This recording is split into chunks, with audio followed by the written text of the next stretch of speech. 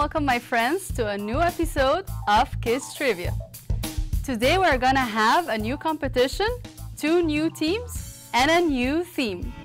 And today our theme is Acts 3. Let's first start by introducing our teams. Let's start by this team. What's your name and how old are you? Hi, I'm Marina and I'm 10 years old. My name is Andrew and I am 11 years old.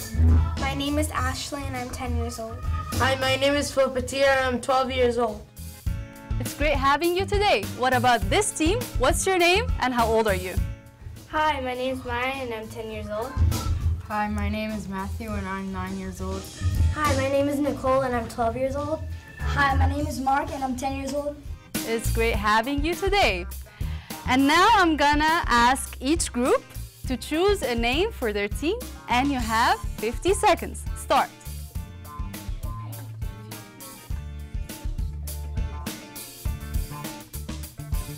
Okay, are you done? Yes. Okay, Ashley. Our team name is St. Joseph. St. Joseph? Okay, what about this team, Nicole? Our name is St. Mary. St. Mary? Okay, so St. Joseph and St. Mary. Okay, are you ready for the competition? Yes. All right, let's start. And the first question is for St. Joseph. And the question is, Saul, who was later known as Paul, was born in a city called A. Damascus, B. Corinth, C. Rome, D. Tarsus, and you have 50 seconds.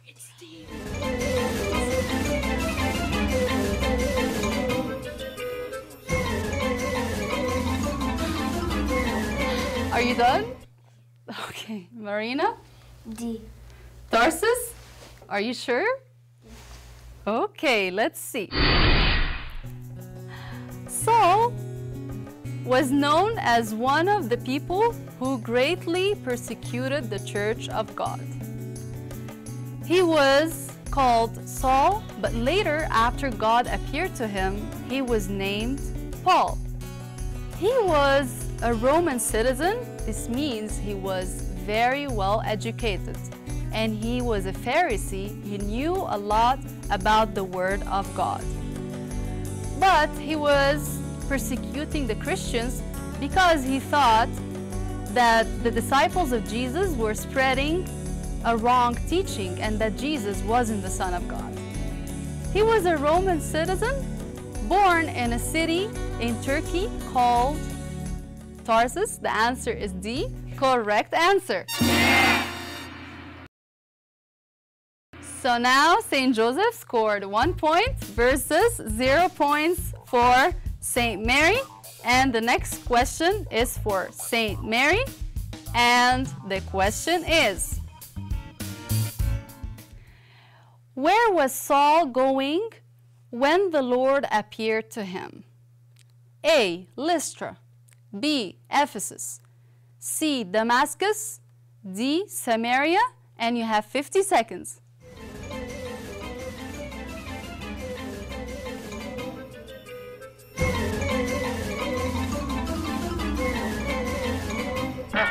"25 seconds left. Are you done? Okay, Maya? C? Damascus? Yes. Are you sure? Yes. Okay, let's see. So as we know, Saul was persecuting the Christians, and he was going everywhere trying to encourage the people to attack the Christians and put them in jail and kill them.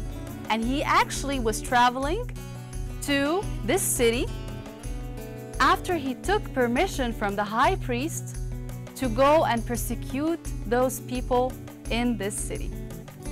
But as he was traveling, the Lord appeared to him and he told him, "Saul, Saul, why are you persecuting me?" Saul had no idea what was happening. Actually, a great, very bright light came into his eyes and he couldn't see anything. So Saul didn't see anything and he asked the Lord, "Lord, who are you?" He told him, "I am Jesus, whom you are persecuting." And he told him, I want you to get up and go to this city. You're going to meet a man, and this man is going to tell you a lot about me.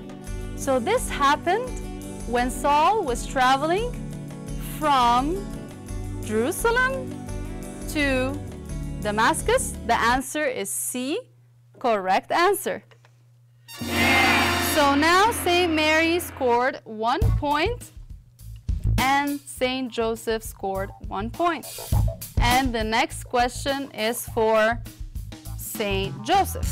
And the question is, the Lord asked a man named blank to go and put his hands on Saul to restore his sight. A, Peter. B, Ananias. C, Cornelius. D, Simon, and you have 50 seconds.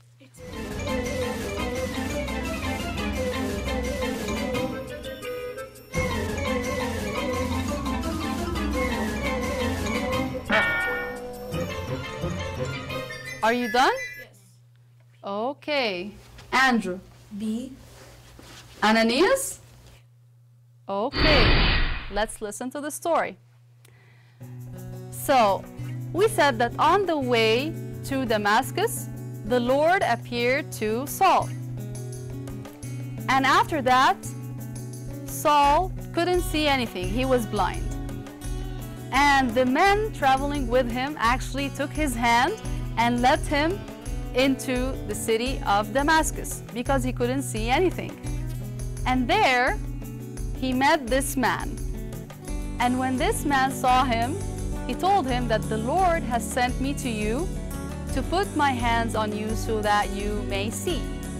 And after that, Saul was baptized. After this man put his hands on him, like something like scales came down from Saul's eyes, and then Saul started seeing again. And after that, he believed in Jesus and he was baptized. So who was that man who put his hand on Saul? He was called Ananias. The answer is B, correct answer. Good job. So now St. Joseph score is 2 versus 1 point for St. Mary. And the next question is for St. Mary. And the question is, when Saul came to Jerusalem, he tried to join the disciples, but they were afraid of him. Who introduced him to the apostles? A, Ananias. B, Barnabas. C, James. D, Peter. And you have 50 seconds.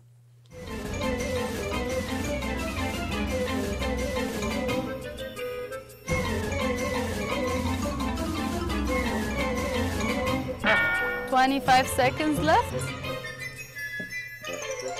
Are you done? Okay. Nicole? D. D, Peter? Are you sure? Yes. Okay, let's see. So, after Saul was baptized and he became Paul, he started going everywhere preaching in the name of Jesus. After what he saw on the way to Damascus, he believed in Jesus and he wanted everybody to come to Jesus. So the people were so astonished, they couldn't believe it. Isn't this the man who used to persecute the Christians and he wanted to kill them? What happened to him? And after Saul started preaching in Damascus, he decided to go to Jerusalem to meet the rest of the apostles. But when he went there and tried to join the apostles, they were so afraid of him and they didn't want him to come near them. They thought that he came to arrest them and kill them. But one of the disciples brought him and introduced him to the apostles, telling them that God has changed this man and now this man is preaching in the name of Christ. This disciple who introduced Saul to the apostles was called Barnabas. The answer is B. Wrong answer. Sorry, but you still have a chance to win. And now the score is 1 point for St. Mary versus 2 points for St. Joseph. And the next question is for St. Joseph. And the question is, Peter healed a lame man called Aeneas, who lived in A. Sharon, B. Lystra, C. Damascus, D. Lydda, and you have 50 seconds.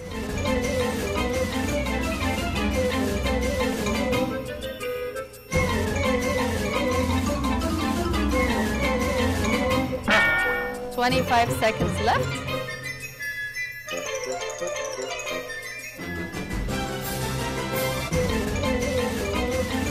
Are you done? Yes. Okay. Philopatir? Okay, I say D. Lydda? Yeah. Are you sure? Not really. Okay, is this your final answer? Okay. So, Peter was traveling from one city to another and to preach in the name of the Lord and do miracles by the power of Jesus and His Holy Spirit. He went everywhere to preach in the name of the Lord. And in this city, he met a man named Aeneas. He was lame for 8 years, and everybody knew him, that he was the man who was lying on his bed, unable to move anywhere. And they felt sorry for him. And then one day, Peter met this lame man. And he told him, in the name of Jesus Christ, get up and walk. And at once, this man got up and started walking. And all the people who saw this miracle were so surprised, and they were asking, who healed this man? And then Peter took this opportunity to tell the people about Christ and how good He is and how He made him heal this man by His power and blessing. Now sometimes we ask ourselves, Jesus, why did you leave this man lame for 8 years? Why didn't you heal him a long time ago? But this man actually got a lot of blessings out of this sickness. First of all, he got healed. And secondly, he was the reason why a lot of people believed in the name of Jesus and were baptized. And this was a great blessing for this man. So this happened in a city called Lydda. The answer is D, correct answer. And now the score is 3 points for St. Joseph and 1 point for St. Mary. And the next question is for St. Mary. And the question is, in a nearby city called Joppa, Peter brought a disciple called blank back to life. What was her name? A. Lydia, B. Simon, C. Timothy, D. Tabitha, and you have 50 seconds.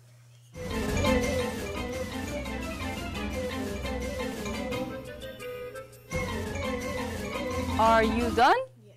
Okay, Mark. D. Tabitha. Tabitha, are you sure? Yes, I'm sure. Okay, let's see.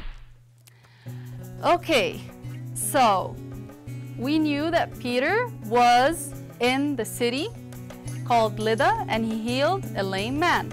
In a nearby city called Joppa, there was another disciple. This disciple was a very good disciple.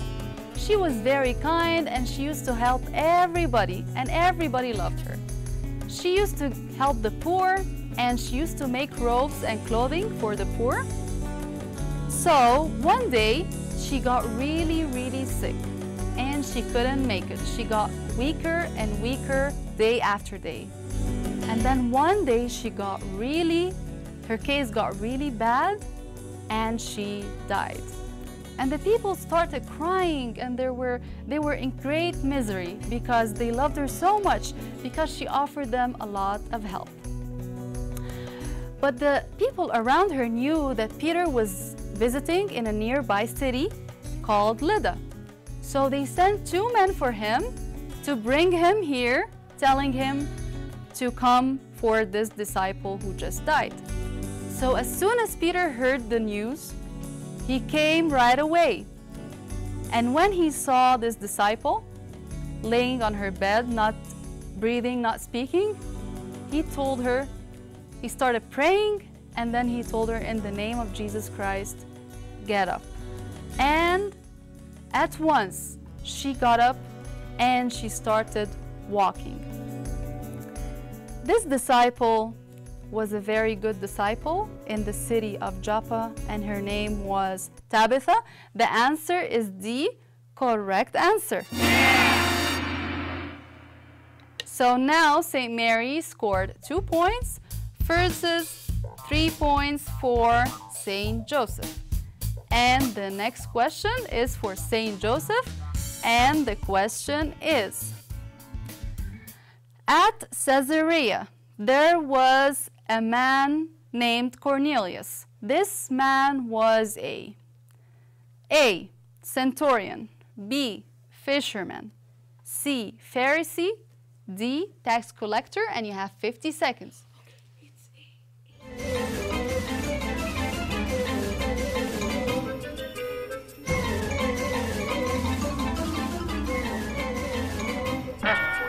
25 seconds left. Are you done? Okay, Marina? The answer is A. A, centurion? Are you sure? Okay. Let's see. So, in Caesarea, there was a very good man called Cornelius. He was not a Jew. He wasn't religious, but he loved God very much, and he used to do a lot of good for the poor and give all the people who were in need. He and his family were very close to God. And then one day, God sent him an angel, and this angel told him that you are gonna meet a man called Peter. I want you to send him 2 of your men to bring him here, and he's gonna baptize you and your family. So as soon as this angel said that, he disappeared, and this man sent these 2 men to Peter. This man was a Roman soldier, responsible for 100 soldiers in the army, and this means that he was a centurion. The answer is A, correct answer. So now the score is 4 points for St. Joseph and 2 points for St. Mary. And the next question is for St. Mary, and the question is: on the journey from Joppa to Caesarea, Peter had a vision of A, wars, B, animals, C, angels, D, believers, and you have 50 seconds.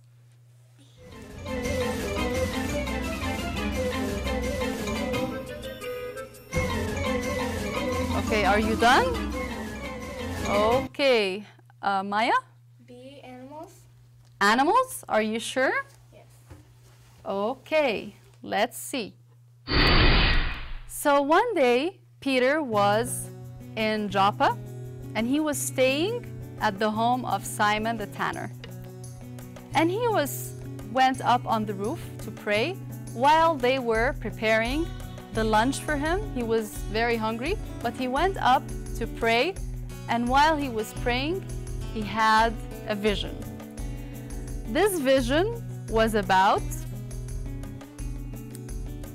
a sheet let from heaven, and this sheet was held from its four corners, and this sheet contained all the animals on the earth. The answer is B, correct answer. So now St. Mary scored 3 points versus 4 points for St. Joseph. And the next question is for St. Joseph. In Peter's vision, the unclean animals represent A, the Israelites, B, the Nazarites, C, the Gentiles, D, the believers, and you have 50 seconds.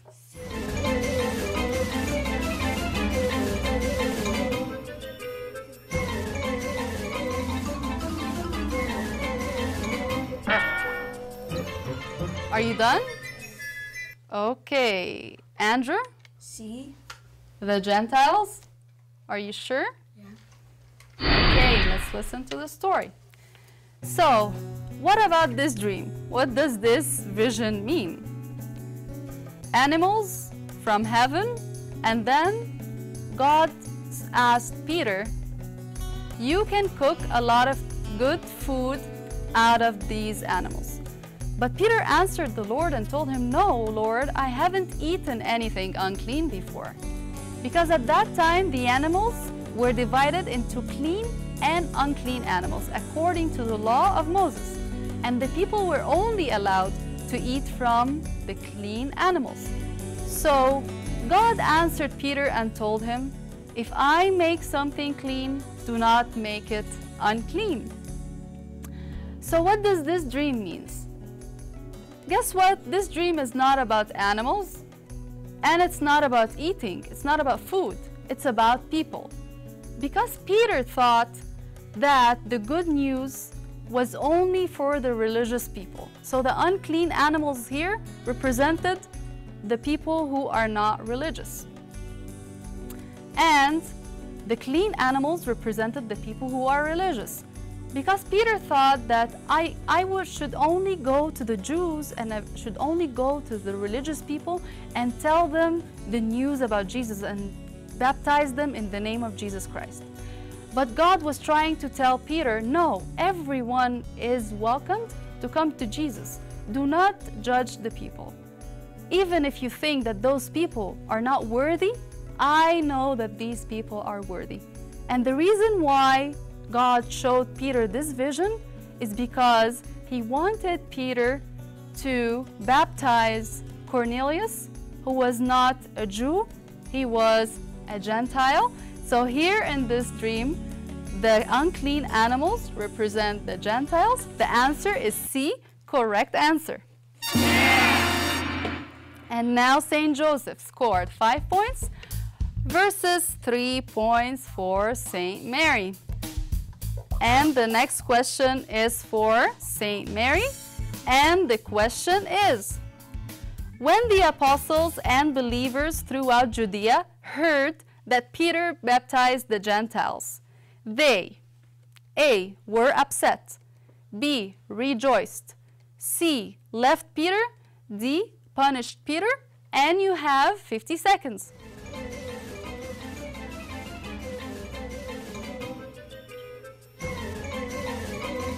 Are you done?